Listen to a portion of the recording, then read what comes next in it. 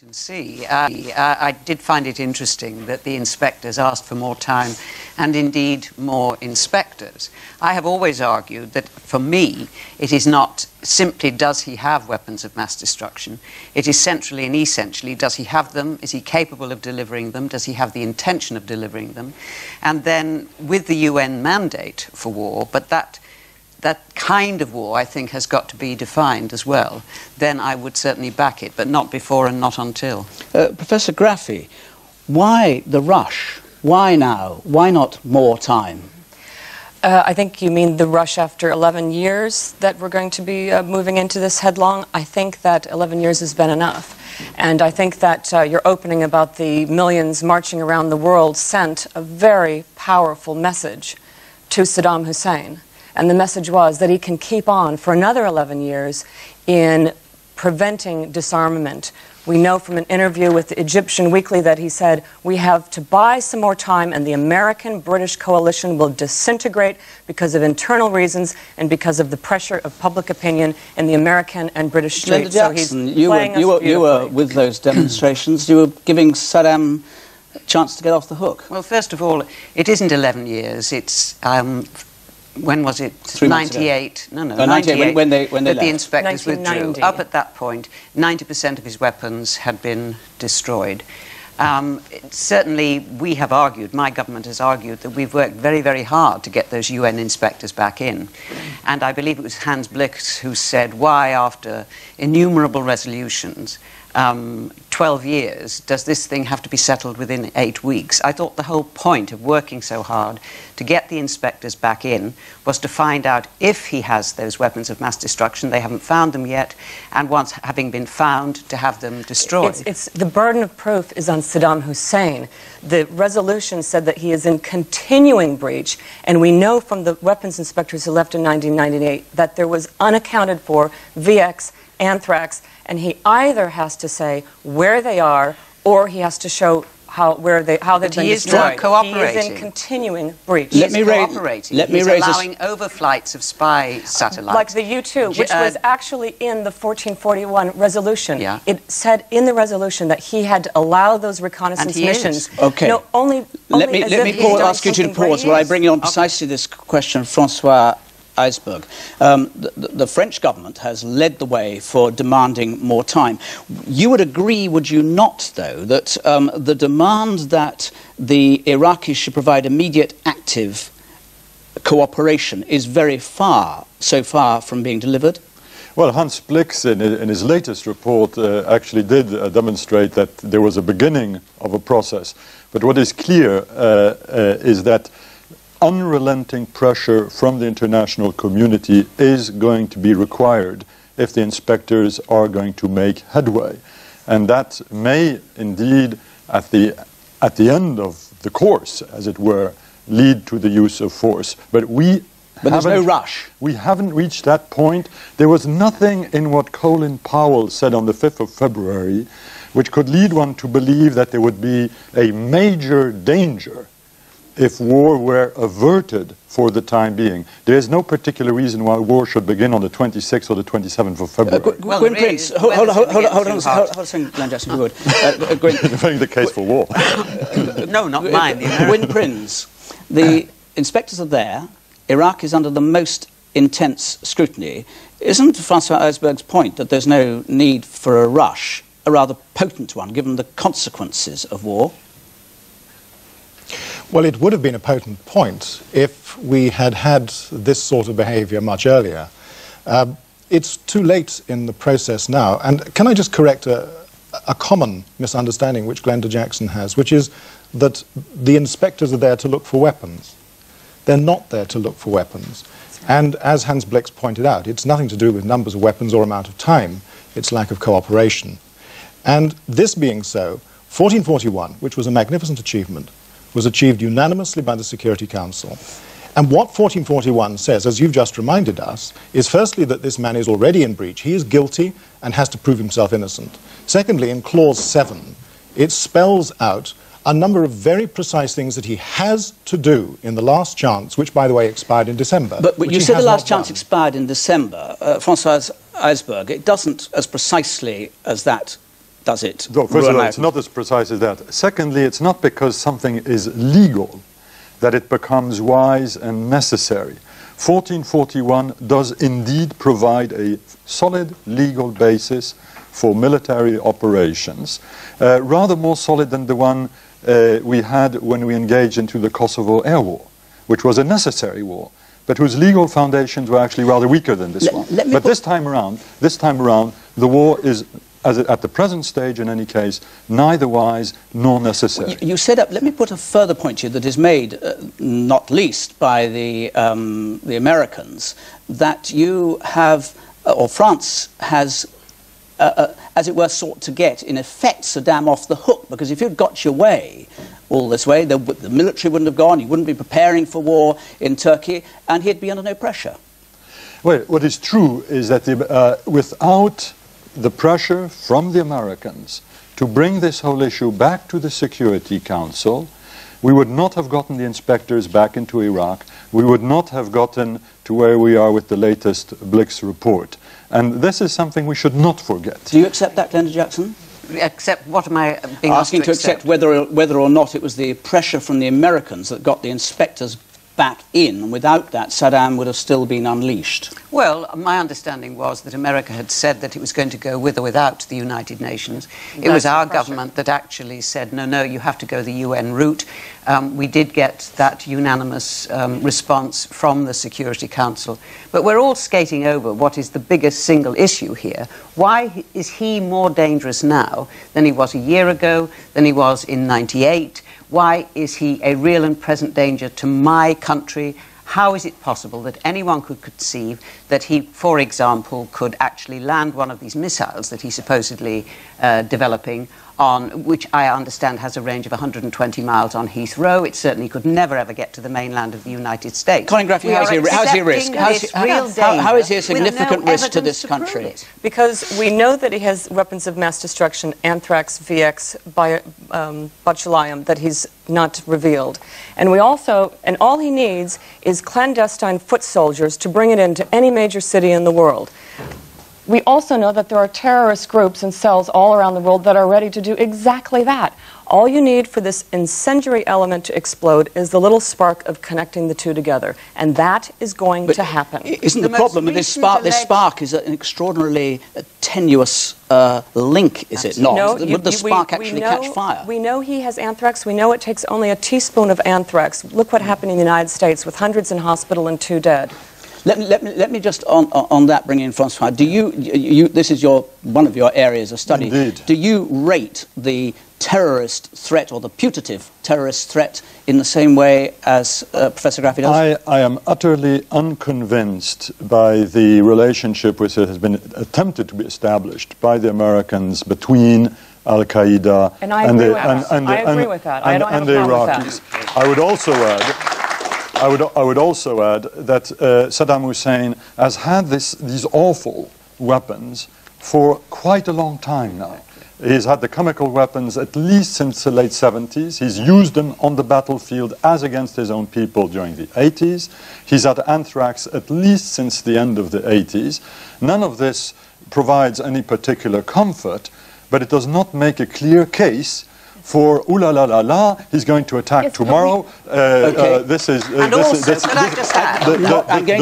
You will have a chance to come in on more of this later when I bring the audience in, which is very anxious again. There is no aspect of imminent threat here, and that's what struck me. That's the dog going out in an that's the envelope dog that didn't that bark. Is imminent. That's the dog that didn't bark in Colin Powell's speech. Exactly. He showed the vial of anthrax. The only anthrax attack we've had in the world until now has been an anthrax attack in the United States. With apparently strains which were developed in the United States. Pause wrong there. target, wrong place, wrong time. Hold it there, and I want to touch on one related issue before I invite the audience to come in, and that's this.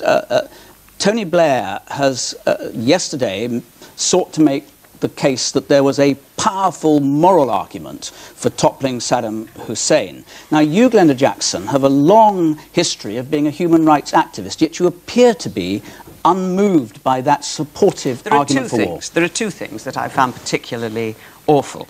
The first one was when the Prime Minister said if 1 million people walked, that would be less than the people Saddam Hussein had killed in his 2 wars. As always, he elided over the fact that one of those wars against Iran was funded, supported, armoured by the United States, including chemical weapons. It was, again, a Republican administration who was in power. He then raised the issue of the plight of the Iraqi people, and he regards it as a moral crusade to free them. I have been sitting in the chamber of the House of Commons for 11 years now, and not exclusively, but almost invariably, Tam Dalyell and George Galloway have risen to their feet and have detailed absolutely the horrors under which the Iraqi people have been living. And without exception, the response of the ministers has been nothing to do with us, Gov. If the people of Iraq are to be put in a happier situation, Saddam Hussein has to meet what the UN has told them to do, and then we lift the sanctions. Next question, please. Gwyn Prins on that. This really is an unhelpful way of representing a terribly important issue. What we have got is a situation which has existed for a long time, and the causes of which we can all agree are complicity on all sides. But the situation with regard to this democidal, tyrannous regime, as you know, is that it has predated on its own people. And an important part of 1441 is that it includes a recital of the world community's views on that. Now, my own view is that there are 3 layers at which you can make the case for taking action now. The weakest, we have all agreed, is the one which says there is some sort of terrorist link. The second, which relates to weapons of mass destruction, is hard to make in a democracy because, for obvious reasons, much of the information which should be displayed couldn't possibly be if at some stage military action has to be taken to remove them. But the one which is absolutely clear amongst us, and for me the most important, and this has been my position throughout, which is how, having long been a dove, I suddenly discovered myself a hawk, is the moral case. And the moral case is that we have a debt of honor to the people of Iraq who were betrayed at the end of the Gulf War. So you're suggesting, are we, that we should, although we didn't, have gone into Cambodia when Pol Pot was slaughtering his people? But we should, but we didn't, excuse me. We should have gone into Burma when the junta there was actually sending children down jungle pathways to ensure that if there were mines, they would be exploded, so the soldiers walking behind those children would not be damaged. If we are going down a road where this country is, the world is to be at war, on the basis of abuse of human rights, we are going to be permanently at war because the list is endless. Okay, yes, hold. If you would hold that there, because we can come to that. You've both made very clear opposite cases. Let me pick up you as an analyst on this, Professor Prins. Tony Blair seems to be in a curious position now, isn't he? He says if they do get rid of, or we find the weapons of mass destruction, then Saddam can stay in power. And yet in the same breath, he says, it would be inhumane for him to remain in power. You can't run both horses at once coherently, can you? I think that the Prime Minister has a difficulty in that. And as I have just indicated, I believe that what he's doing now is to move to the stronger position, which is the one that I have just been outlining. Okay, I'm going to bring in our audience, otherwise I will be handed out of the studio. The guy sitting right in the middle, 3 rows back. And I feel for the people of Iraq at the moment. People like Glenda Jackson and the millions who went out there yesterday didn't actually bother to condemn Saddam's regime for his awful human rights record. 2 million Iraqis have been slaughtered by Saddam. What are the people doing to help them? Did you say you're an Iraqi? Yes? Absolutely, absolutely. And I feel war is killing innocent civilians is not the right thing, but international pressure to drive Saddam out and helping Iraqi people to do that is the best way to do it. We've always condemned Saddam Hussein. Everybody on that march condemned Saddam Hussein. I was there to deliver leaflets against Saddam, and people threw it back at me. They said, this is not about Saddam, this is about America. Exactly. What will the Iraqi people... Right. Who will help the person who's third row, second in. With the, yep, you. I think that people all over the world have been horrified at the way the international consensus has been broken over the last week. And I think that Tony Blair is the only man in the major sort of political arena who has a foot in both continents. Now, what I'd like to see over the next few weeks is the people in the Franco-German plan actually accepting the need for regime change and people in the and regime change and disarmament in a very real and serious way, and people from the Republicans in America to seriously consider the idea of not actually having aggressive military action. A synthesis of these two ideas would be brilliant for all people who are threatened by the prospect of a war, which would and we'll pick up on, shatter the fragile politics and business climate and economic environment of the whole world. We'll pick up on those thoughts a little bit later. Thank you. Down here, just in the front row, second in, you, ma'am. I went on the march yesterday because I fundamentally believe that what Saddam's ideology is wrong, and I also went on the march yesterday because I believe the world belongs to everyone, and I think that we were all represented. It doesn't just belong to the United States. And my concern, and I hope that someone here can answer it for me, is that has anyone thought ahead? What will be the repercussions if we bomb Iraq into oblivion? I mean, Bali is not in the United States, Nairobi is not in the United States, and so there'll be terrorist attacks everywhere if you wake a sleeping giant, if you like, and that's my concern, and I'd like it alleviated here this afternoon. Well, let me pick that up with Gwyn Prins. It is difficult not to acknowledge, is it not, with people who have knowledge of the Middle East, to presume that that isn't the likely consequence of military action of the kind that's just been described. Well, it is a consequence. It's by no means the most likely. The most likely consequence, I'm sorry to say, of yesterday is that it has brought the prospect of using armed force physically much closer. And that is because it's compromised the way that our armed forces have been in action over the last 5 or 6 weeks. Because, after all, you use armed forces not just when they fire their guns. As Francois said, and I entirely agreed with him in his initial intervention, we wouldn't be here if we had not deployed the forces to the Middle East in the way that we now have. I think that the likelihood of a situation arising at the end of this, if we do not take action over Saddam, where we then have a proliferation of the problems which will then have to be addressed in other places, is much greater. Okay. Excuse me, yes, you can. Yes, I mean, I'm sorry. I mean, are you actually saying that you are totally discounting, are you, that if the argument had not won acceptance by the present American administration, if no one had said to them, you have to go the UN route, they would not now be bombing Iraq? I found that very difficult to accept, particularly as my government has made it abundantly clear. Well, it was clear that Colin Powell wanted to go through the United Nations. UN resolution. But if one, and it looks as though there may be more than one, of the 5 permanent members of the Security Council veto it, we will still go to war. Okay, other points. Down here. Wasn't the government who actually funded Iraq and there were all the weapons? Yeah. Right. Of course it was. At a certain time. The man with the T-shirt and the white stripes on the T-shirt, third row back. You're wearing the white T-shirt, blue T-shirt with the white stripes in it. Yeah, well, far away. T-shirt, yeah. Okay. Sorry, sweater. Okay. I should have been more precise. Okay. The argument saying that actually Britain and the United States funded the Iraqi regime to build weapons of mass destruction and use them is true. But now we have an historical opportunity to change the regime to something better. So why not use it? I mean, the example about Burma and the other places, we should have done something about that too.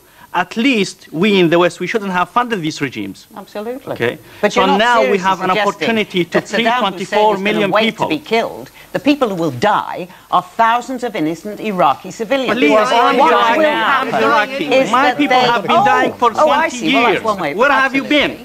Well, exactly. That's Where a have very you good been? question. Hold on, guys. Where have we been? Let me just ask the man with the glasses in the second row back here on the edge. That war is the best way to go about that. Well, what do you think? Let's ask what you think. No, I don't. I think international pressure, I think we should continue what we're doing at the moment. For how many more years? We've had 11. Well, he's now contained. It's not about containment. There's a UN Security Council resolution that says he is in breach and he needs to disarm. There are how many more years do you want to wait? Hang on, not all at once. Let him make his point. Who is he an imminent threat to? Why are we not going into a country who is an imminent threat, such as Israel? And also, why have we not attempted to remove the motive for terrorism? That's what we ought to be doing. How irrelevant do you want the United Nations to be? What signal is this going to send to the rest of the world if we do nothing about this? I'm not saying we do nothing. I say we do not go to war. We maintain the international And the only pressure. thing that has brought the weapons inspectors in and a resolution has been the threat of force. The man with the open-neck blue shirt in the second row.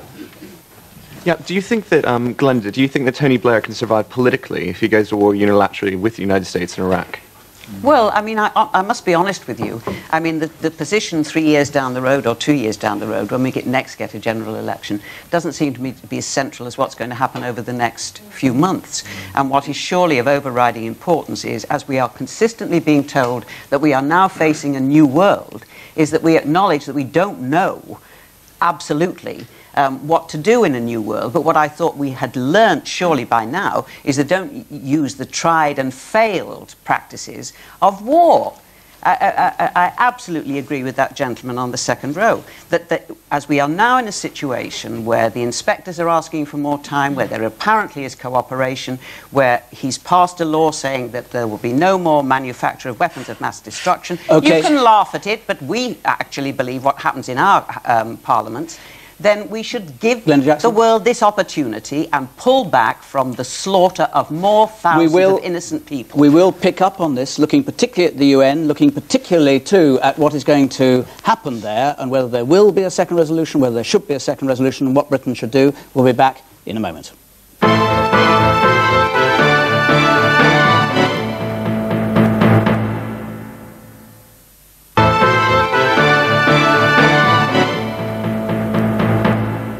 Welcome back. So what happens next and what should Britain do?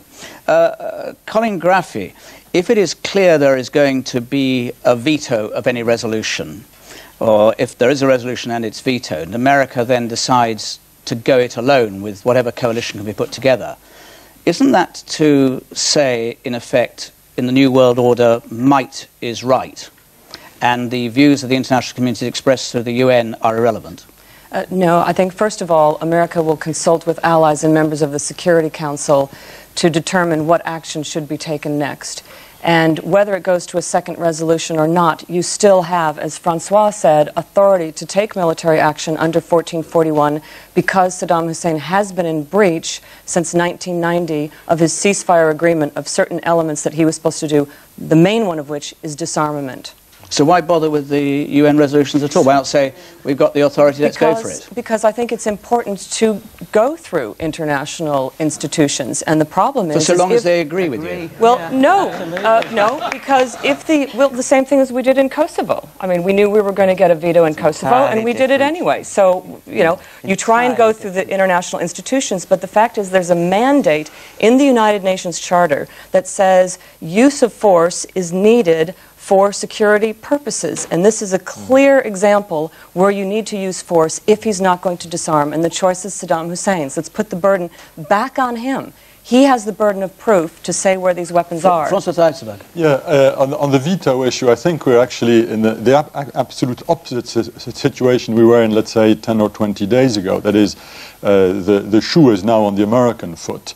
There is a clear and apparently quite substantial majority in the Security Council not to authorize force in the near term. And you don't see that changing? I don't see that changing. An enormous amount of inducement or pressure was brought to bear ahead of Blix's report, and so therefore I don't see too much change occurring there. And I don't think the Americans or the British would put on the table a resolution which would not be passed. It would not be passed because there would be a Russian or a Chinese or a French veto. It would not be passed because it wouldn't get a plurality of the votes. And when I'm saying a plurality, I'm not simply talking about the need to have 9 votes out of 15. I don't think the resolution would get much more than 4 or 5. So I suggest the resolution will not be put on the table. We will see probably today or tomorrow whether the Americans will go ahead or not on the basis of 1441 alone or not. I suspect not, and in a sense I hope not. Because you think that would be a dangerous perversion or dangerous interpretation of 1441? I suspect that it's not a legal perversion of 1441, but it would indeed provoke an enormous and deep rift between the United States on the one hand and most of the international community on the other. That is a disaster which should be avoided. And I must say, I was rather impressed by the words of the young man who's sitting 3 maybe a little bit above me when he said, well, why shouldn't we try and see in the future whether the German-French plan couldn't be combined, as it were, with the robustness of the American and British approach, avoiding the requirement for war in the short term. But I suspect we're not going to have a second resolution anytime soon. Professor Prins. Right, look, we need to hammer down a couple of points because we're getting muddled. Firstly, 1441 is indeed legally permissive. It may be politically attractive to have some other permission, but it is legally permissive. Your question was, what should we put in a second resolution? My answer to that would be that it would be very prudent for the international community to prepare a second resolution about post-conflict reconstruction and the role of the United Nations in helping the Iraqis have a second chance. This is on the assumption that the Americans go it alone or with a coalition. And that's the second point we need to hammer down. The Americans are not alone. There was a letter signed by 8 European heads of state, which was then followed by 10 of the so-called new Europeans, and we have the Australian government. Francois Heisbourg falling about at that. I was smiling because you know, it's Marshall McLuhan who said some 30 years ago or so that it's the medium that is the message. And in this case, the medium was a text which just anybody could sign, but as long as it wasn't the French and the Germans who were invited to sign it. Well, I can understand Francois' frustration because they were caught out by that particular one. And indeed, it was an extraordinarily unwise move which split NATO down the middle, has made the Atlantic Alliance essentially dead, has split the European Union down the middle, and has, at the end of the day, led to a situation in the Security Council where the Americans and the British and the Spanish are alone. His point is, America would not be going alone. There are other nations out there that would want to disarm Saddam. One at the moment. There will be others. I just wanted to... Just on that point. Come to your second point. Just pick up on that point, if you would, that in reality, although formally you couldn't get it through the United Nations, there are a number of other powers, as Colin Graffy is suggesting, that would go for it alongside the UK and the Americans, and that would give it a validity. I think there would have to be some major shift or some real evidence post the UN inspectors report on Friday and the clear moves for more time to be given, for them to be given more facilities before it would be possible to incorporate more states in supporting into this coalition of the willing that the Americans are talking about. Glenda, I simply just wanted to pick up on the point that was made about a post-conflict commitment to Iraq. If I remember rightly, we gave a post-conflict commitment to Afghanistan. I absolutely supported that without reservation. The only area of Afghanistan where there is this post-conflict attempt to rebuild is Kabul. We're seeing the Taliban regrouping. We're seeing... That's not true. There are roads and infrastructure. There's millions and billions of dollars being poured into Afghanistan. Governing their countries. The opium is being grown and harvested and sold. Women are being denied So is that an argument for having... The point I'm attempting to work up to here, if we are serious about this, and if we are serious about helping Iraq, if there should be a conflict, and please God there won't, to actually rebuild itself into a democratic state, we have to make, the international community, has to make the same kind of commitment to Iraq as was made to Japan and Germany after the Second World War. And I see no signs whatsoever of that commitment being met. Gwyn Prins. She's absolutely right.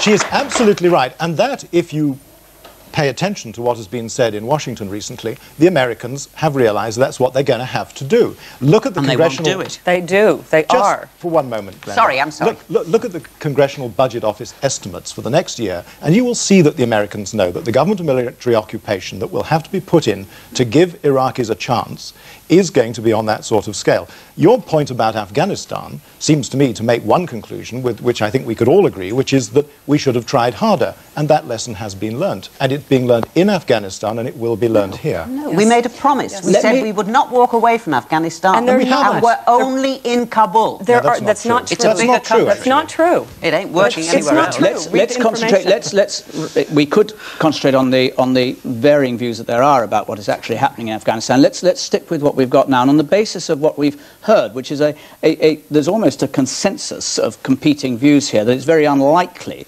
that there is to be a resolution that will go through. Therefore, it is very likely that the Americans will decide that they will take action, and therefore there will be a problem afterwards. And this disparate four, if I...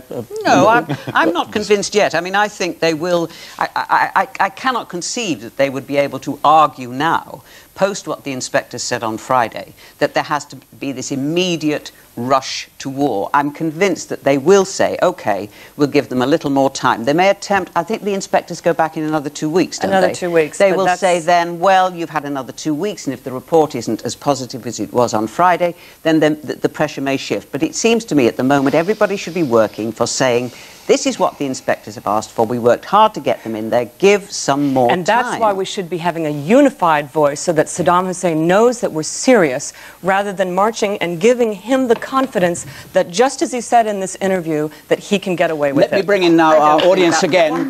Let me bring the audience in again, and you'll have a chance to pick up, I'm sure, on what they say. Down here in the front row on the edge. Yes. Talking about this whole situation, what I'm seeking is legitimacy. And under legitimacy, we need to look at the rule of law, first of all, and also listen to international law as well. Now, if we're going to have a situation of vigilante justice, whereby if you bring somebody to prosecute the person to the UN, you have to let the UN themselves be the judge and the jury. You cannot be the prosecutor and the judge and the jury. And that is what America needs to understand. If Saddam has a problem, you bring him there and we find him guilty and decide what to do with him. If you're talking international law, we have 3 international law professors here, and we're saying that there is mandate under 1441 to use force. Yes, but George Bush called the UN an irrelevant debating society, which does not help the power of the UN to be able to deal with issues. So what we need is to give the UN legitimacy to deal with the issue. But America, unfortunately, although they might be doing the right thing, they're doing it the wrong way. We need legitimacy, otherwise we can't do it. America went through the United Nations. America is still going through the United Nations, and he said that it will be an irrelevant debating society if they don't do anything about the situation. Glenda Jackson, we have touched on this before, but Glenda Jackson responded to what you just said then. It will be an irrelevant debating society unless it agrees with the United States, which suggests that it's only relevant if it agrees. With its own resolutions. It has passed 18 Security Council resolutions. He has to have the will and the power to carry Israel has failed to meet a UN resolution. Turkey has failed to meet a UN resolution. India has failed to meet a UN resolution. Pakistan has failed to meet a UN resolution. But what are you going to do about this? So are we moving into a world where this is the automatic excuse? I'm going to bring in the man with the white sweater in the second row back. Hi. What I find amazing is that there's all this banter, there's talking, there's paper shuffling. We've got a fantastic guy called Tony Blair. He's well respected by America. He's well respected in many countries in the world. Okay, not everybody agrees with him, but people do listen to him, and I do believe he's a good man. I don't believe on everything that he does. So if he says we go, you would be behind him? No. What I'm saying is, at the end of the day, we're all on for a common cause where the world wants to be a safer place, okay? And all the world's doing at the moment is arguing, stabbing people in the back. There's all, there's people in, men in grey suits arguing the difference, whatever.